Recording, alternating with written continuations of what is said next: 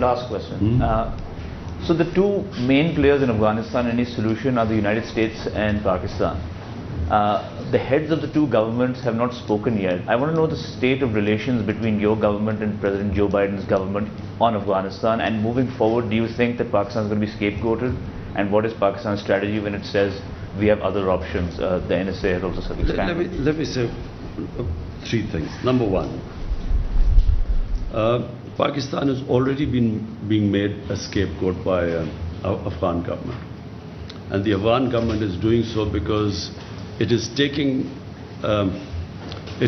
blaming Pakistan for all the misgovernments and the kleptocratic government that Afghanistan has been.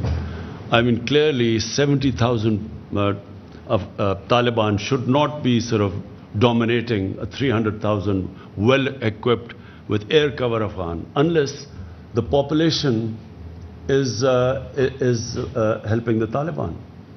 It cannot happen otherwise. So rather than looking at the reasons why they have not been able to provide the governance that was required for winning over the population, and secondly, the whole hasty way that the Americans have certainly left. The Americans, if you wanted a political settlement, common sense is that you do the political settlement from a position of strength. So when you have 150,000 NATO troops there, that was the time to do a political settlement.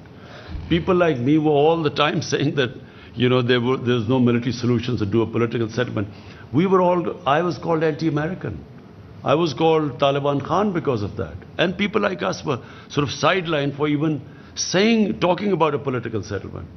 So having not done a political settlement from a position of strength, now blaming Pakistan when you have when there's no leverage left, when the Taliban think they are winning, for the Afghan government, mind you, first time I'm seeing that the Afghan government are now blaming the Americans the way they exited. So they too are now blaming the Americans.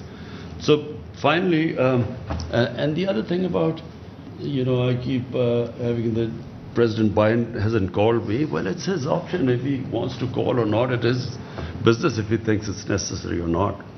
I mean, not that I am waiting for any phone call. You know, it's his prerogative. There's a friend